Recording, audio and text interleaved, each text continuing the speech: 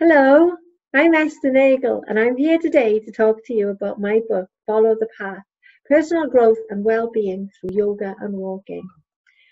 Yoga and walking have been hugely important in my life and in my well-being and my personal growth. In 2005 or 2006, following the death of my brother, I started walking for pleasure as a way of dealing with the pain I felt at my brother's death. And I found that it helped me to deal with my emotions, so many emotions, in ways that I had absolutely no idea going for a walk could possibly help me to do.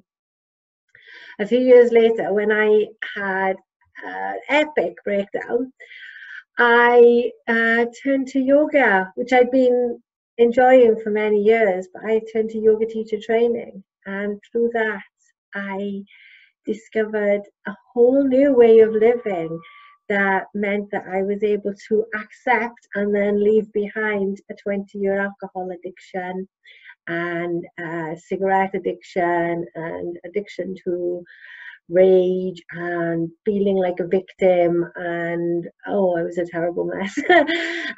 My first book, Bent Back into Shape, Beating Addiction Through Yoga, goes into a lot of detail about that. And this book, I want to talk more about how healing can be found in exploring nature out there and nature in here. How when we connect to the earth, when we connect to ourselves, when we connect to the universe, to everything, through yoga and walking, massive shifts happen, and we can grow so much, and we can learn so much about ourselves and about the world and about our place in the world, and we can be so peaceful and happy.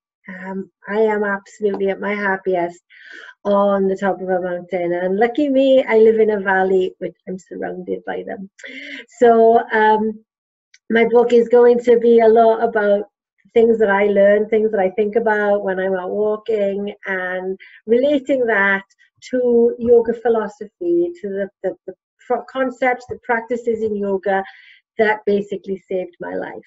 And if you've read my last book, you know that probably isn't that much of an exaggeration. Yoga did save my life, and to a very same extent, different, so did walking. I've got some great bonuses planned for you as a thank you for supporting me. There'll be chances to come on retreat with me. There are going to be chances to come on walks with me. We can work one-to-one through Skype, or you can come here and have a beautiful day where I will teach you yoga and show you the beautiful mountains in the Rhondda, and we can have wonderful times together. It's going to be book packages, yoga courses, so many amazing bonuses that I'm actually still in the process of creating them, but by the time this goes live, obviously they will be there.